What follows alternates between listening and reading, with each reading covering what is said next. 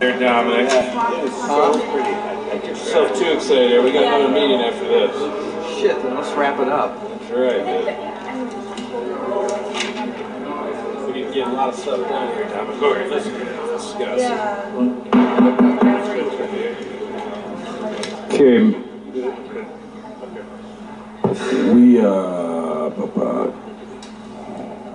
I need a motion and a second to exit the executive session. So moved.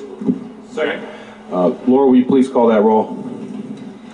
Peters? Yes. Revolt? Yes. Fonte? Yes. Foltz? Yes. Waring? Yes. Kiesling? Yes. Soretta? Yes. Okay, thank you. So we are out of executive session. Let the record reflect no action was taken. At this time, reports. Director of Law. Am I going the right way here? Yeah. Yeah. No. I'm sorry. Forget about it. Forget about it. Yeah. He's already started talking. Director of Law. Thanks, Tim. I just wanted to Sorry, bud. point out on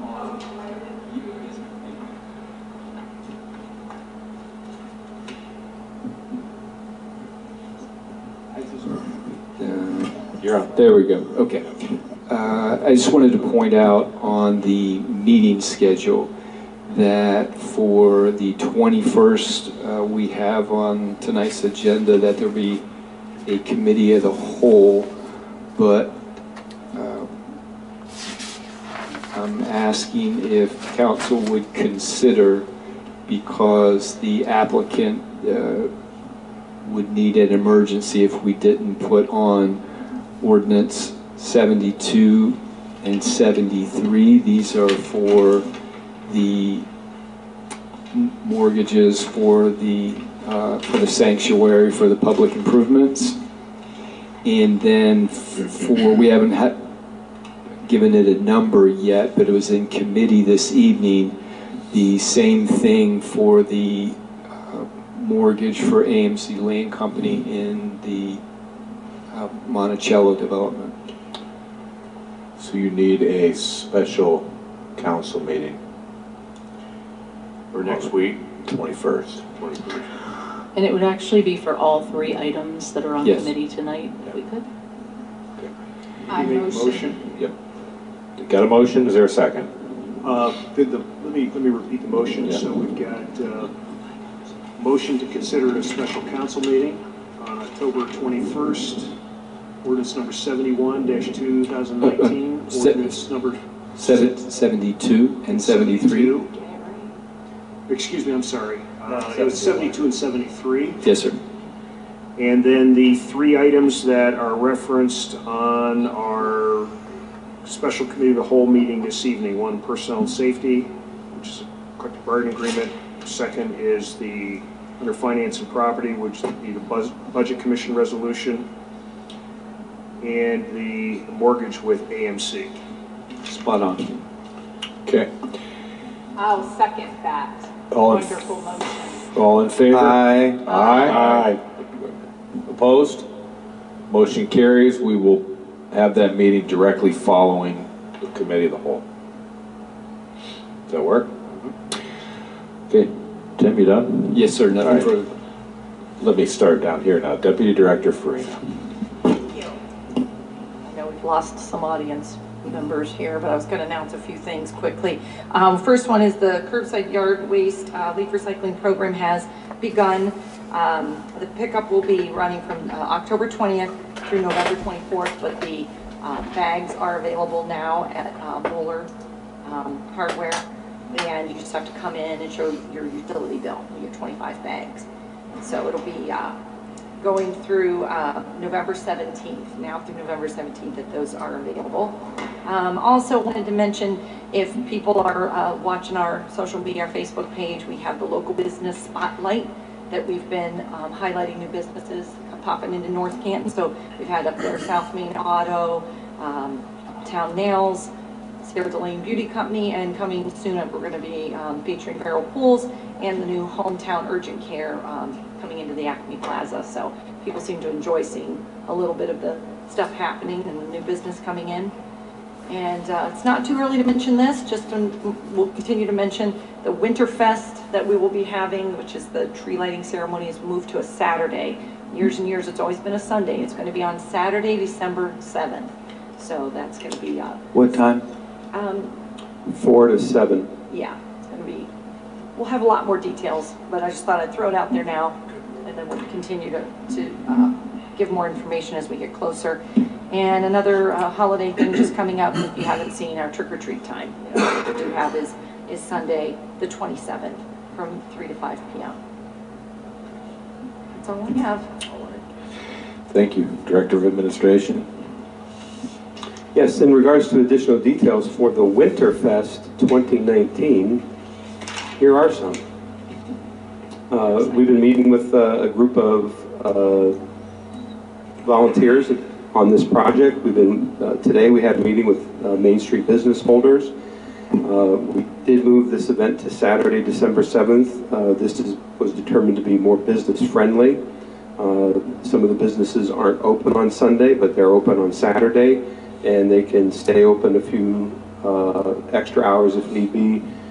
Some of them are open till 8, 9 o'clock at night on Saturday anyway, so this worked out a lot better. This event this year is going to be a big expansion from years past. Much more to do.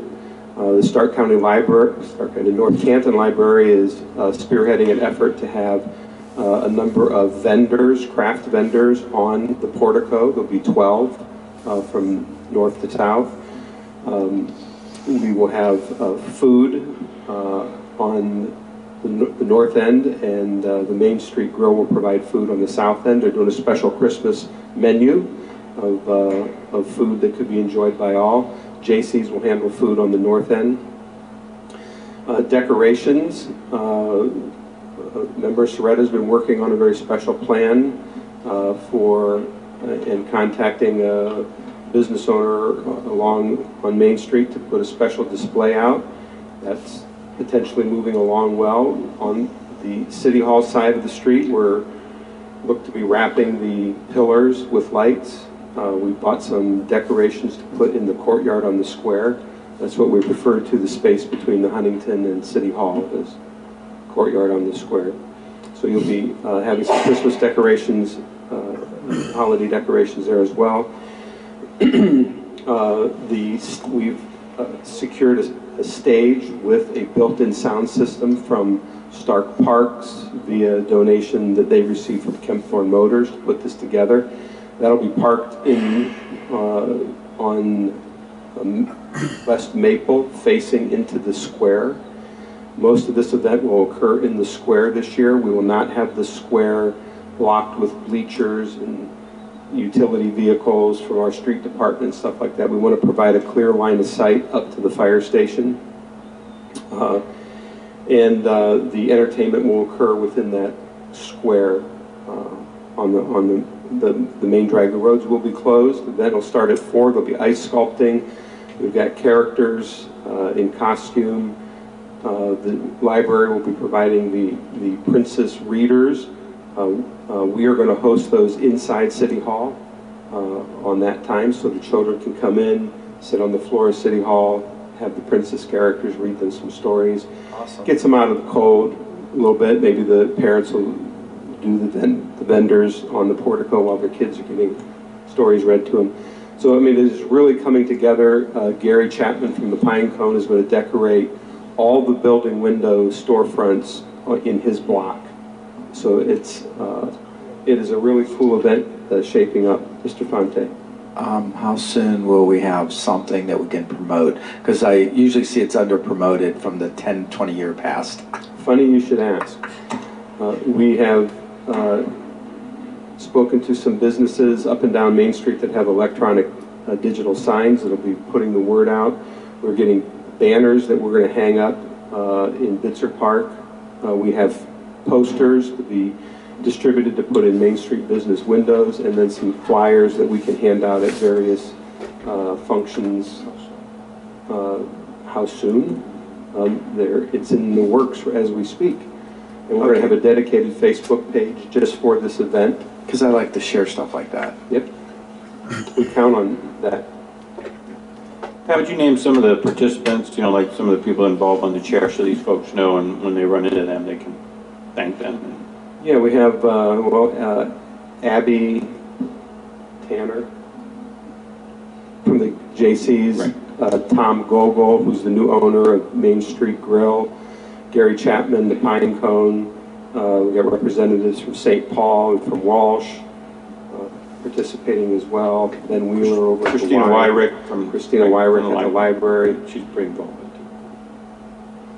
So, a lot of good people stepping up to do really cool stuff. Thank you for that. Thank you. That concludes my report. Good report. Thank you, Patrick. Mr. Mayor. Yes. We have, so Dr. Julie Thomas down on South Main Street. She has her dental office there, and she recently purchased that building, and so she's going to be expanding and adding 2 more dentists, which is really nice. Her business is going really well, so you love to see people investing back into the city. And then we had the tour of the Diebold facility, and it went really well, and I want to thank the council members for all their effort that they put into that, and also our administrator, Patrick Diorio and Kathy Farina. Governor was very impressed. I mean, it was a very impressive tour.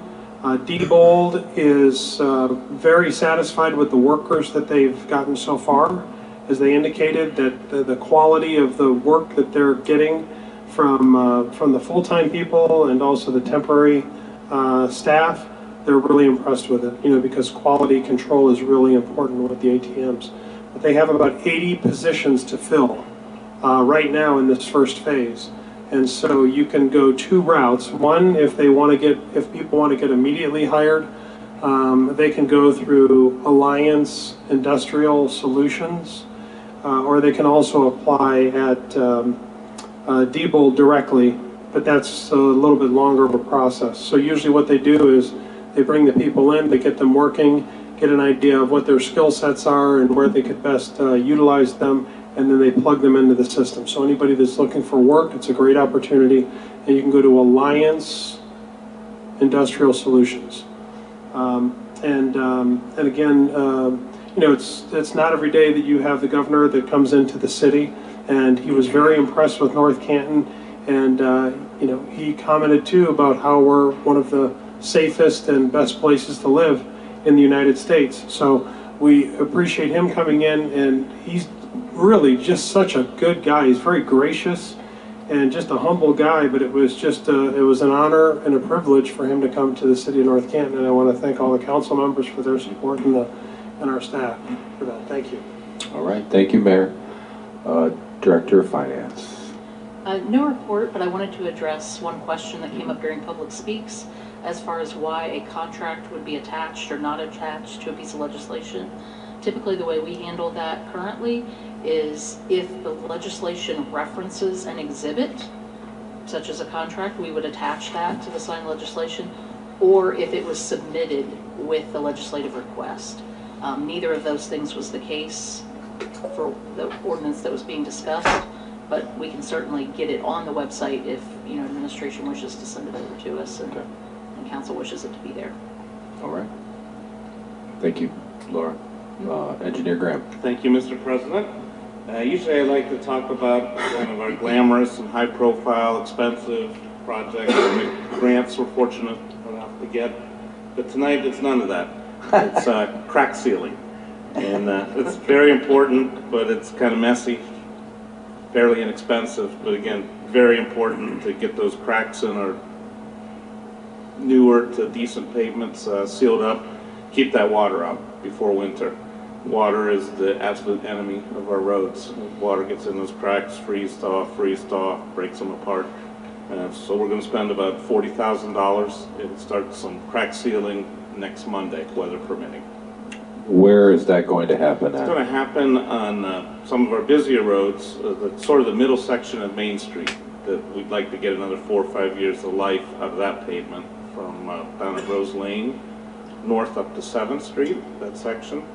We're looking at Apple Grove from North Main Street west to Pittsburgh.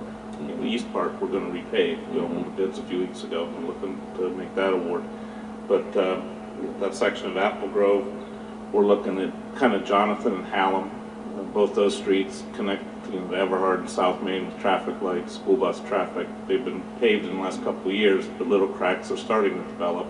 So let's get those, we want to get those sealed up now to extend that life. Another one is Lindy Lane from Portage down to Glenwood. Get that sealed up. That's the only ones that really, that our consultant, or at least the Tusco, is the company that's doing it. I had a couple more, but they thought they weren't quite ready yet. Rob, can I recommend something? This is the reason why I'm bringing this up on Weber. No, I'm sorry, Breyer.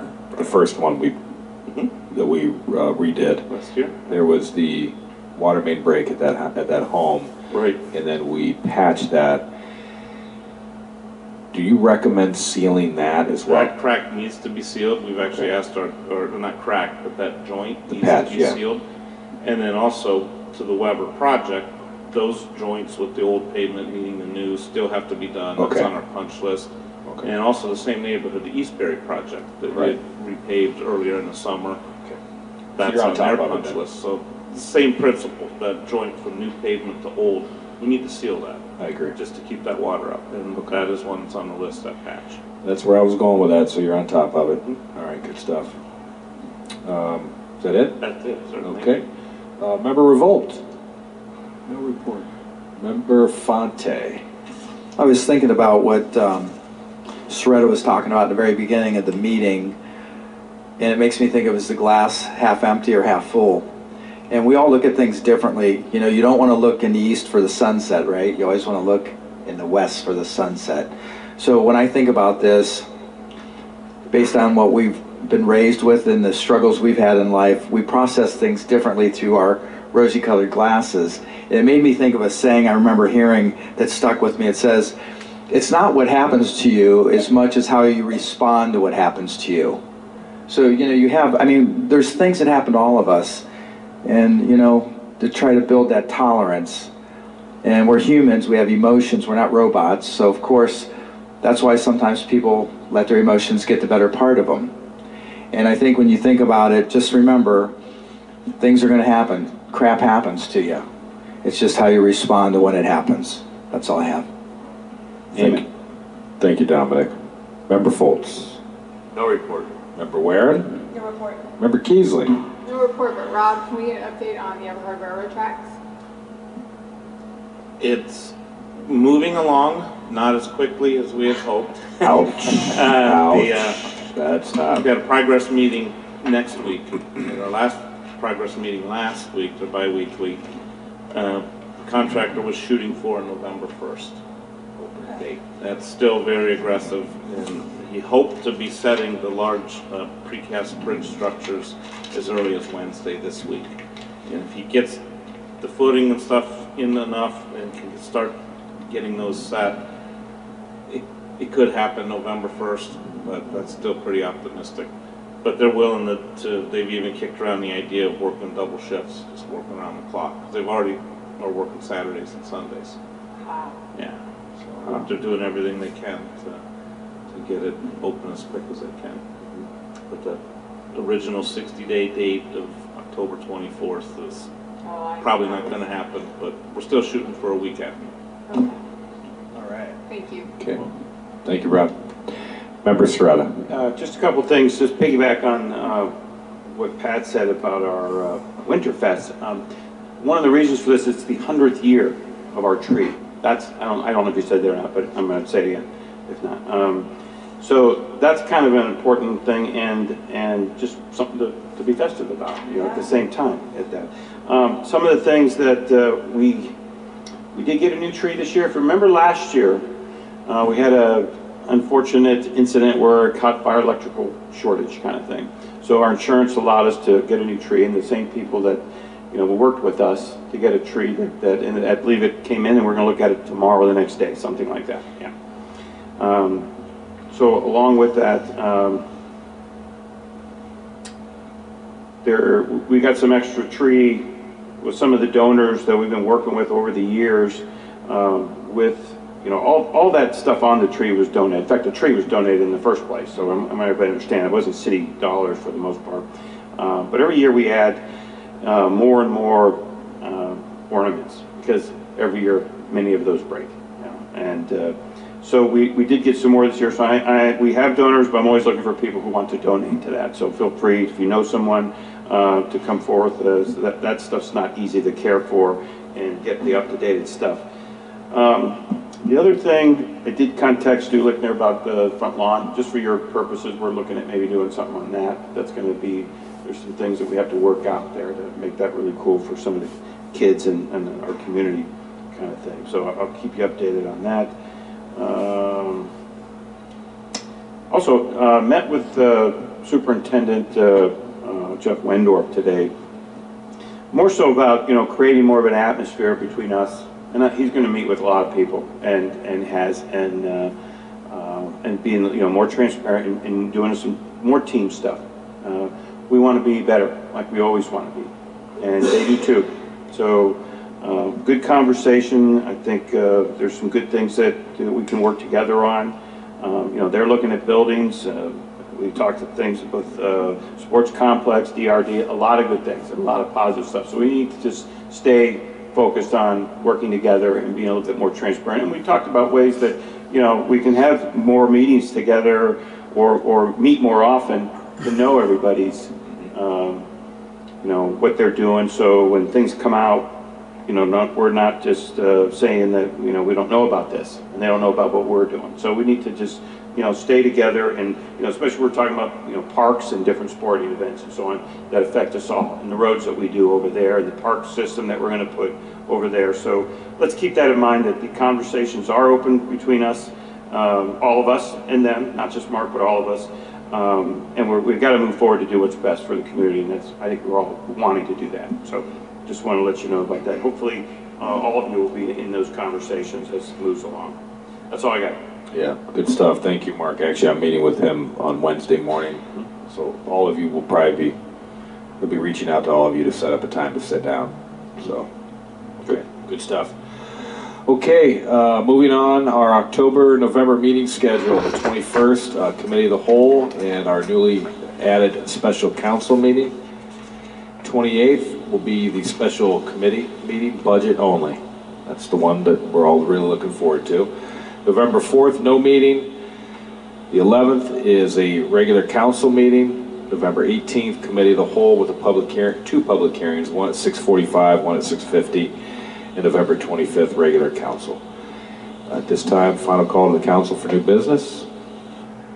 And seeing none, I will ask for a Motion to adjourn. motion to adjourn out of this meeting. Second. All in favor? Aye. Opposed?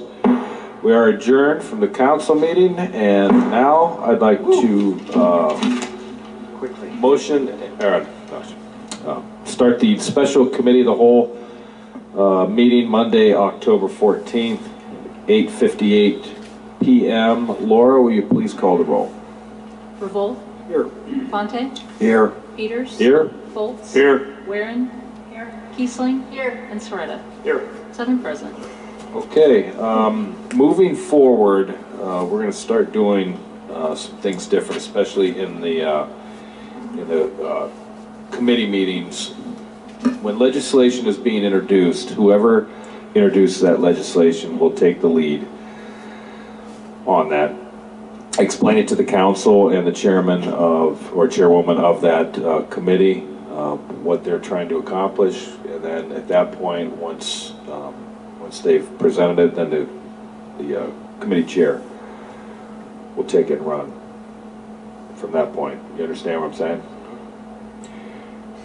Yes. Okay. I didn't get the whole thing either. First of all, what are we doing and why are we doing this? For That example, on the first item, it's an ordinance authorizing the mayor to enter into a successor collective bargaining agreement.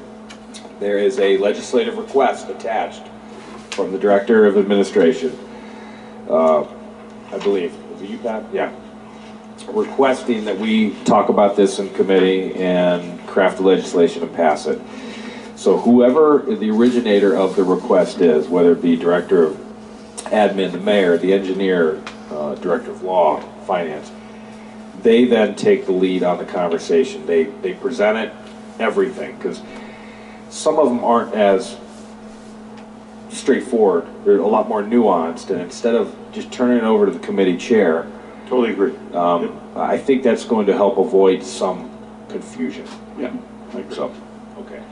So with that being said, first up in Personnel and Safety, we have a legislative request from Director of Administration. I will let Pat take it from here. Thank you. What we're talking about here is the current contract that is expired for the Utility Workers Union of America. These are at the water treatment plant.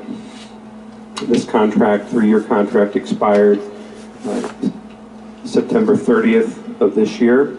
We have entered into negotiations with that group with the following changes. We are recommending moving forward with this. Their union has voted and signed the agreement with these changes. As it relates to wages, they were asking for a 3% raise per year for the 3 years of the contract.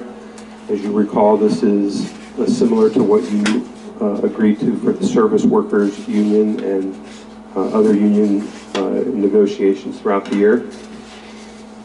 In addition, we asked for some language cleanup as it concerned overtime.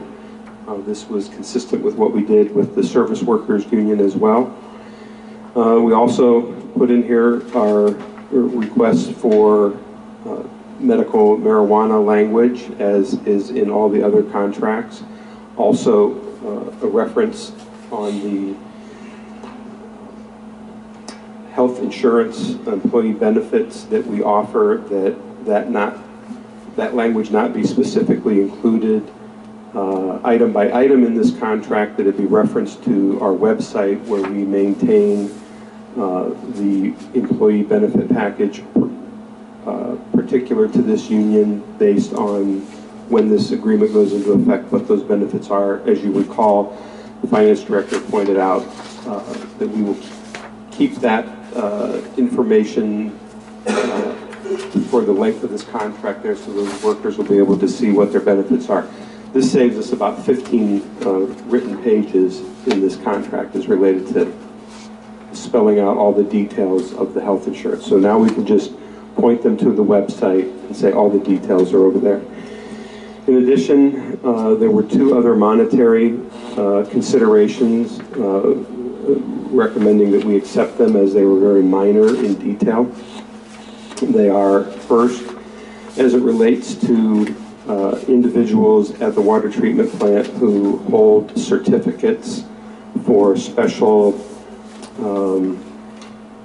skills that they have. Some hold a certificate for their biology license, and others for, I'm having a brain freeze, what the other one is. The lab work. They presently, under the expiring contract, get $450 stipend for each one of these certificates that they hold. They had asked that that be changed to $900 per certificate.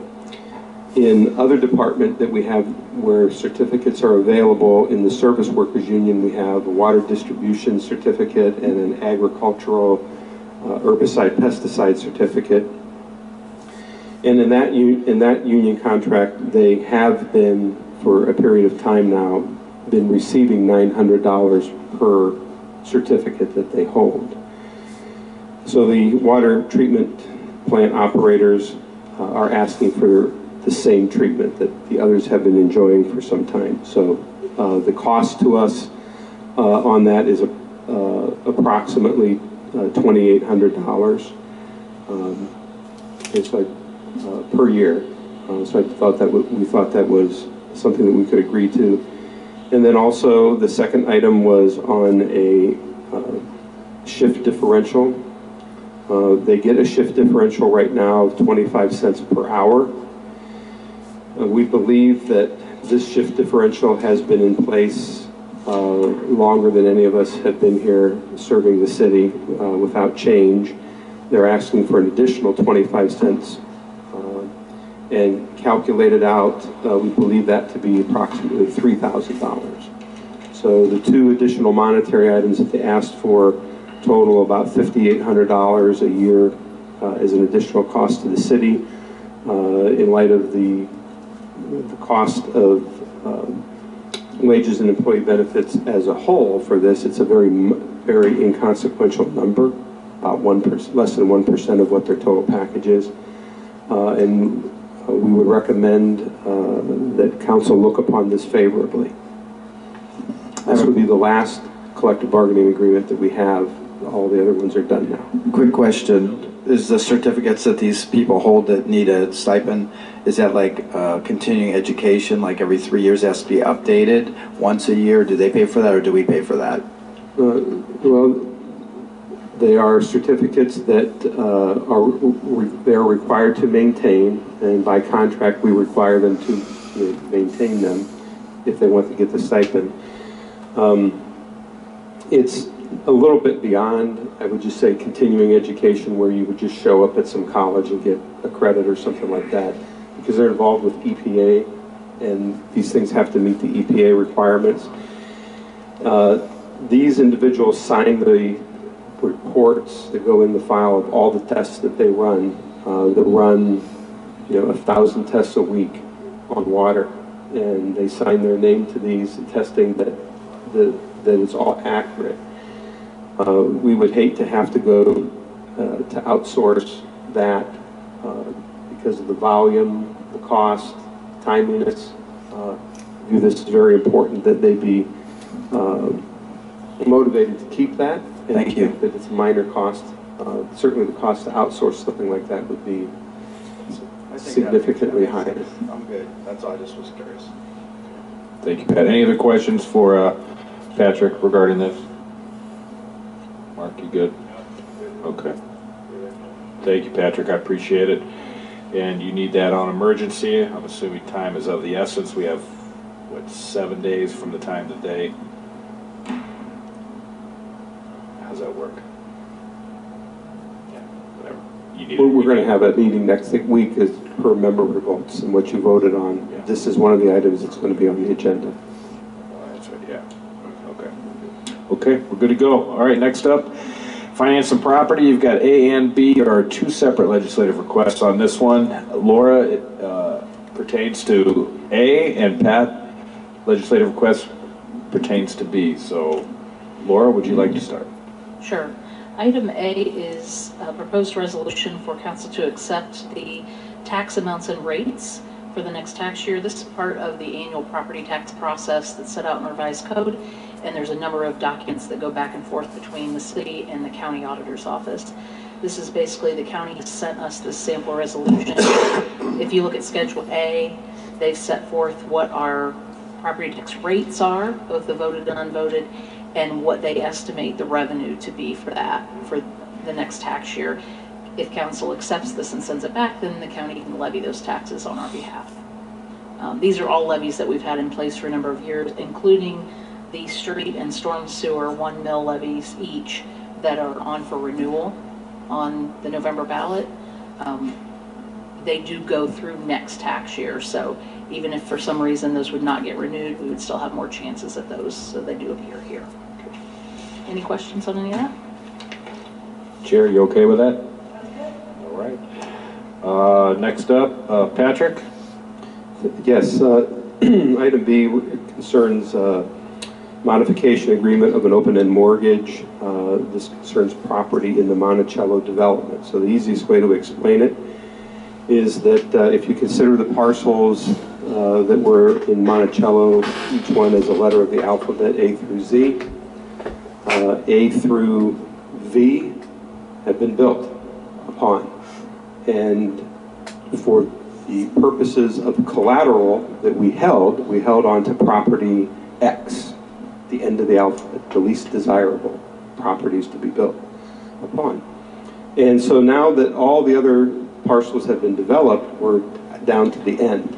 And parcel X which was the collateral for the rest of the alphabet that came before, is now desired to be built upon.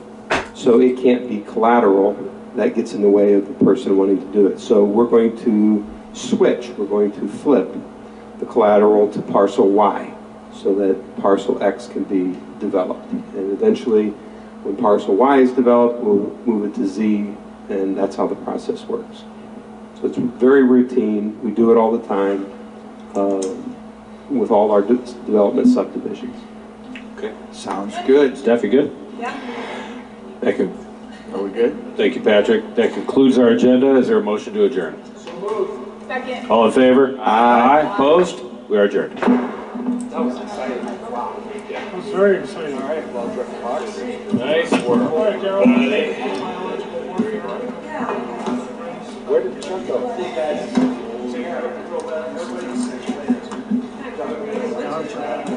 Jim?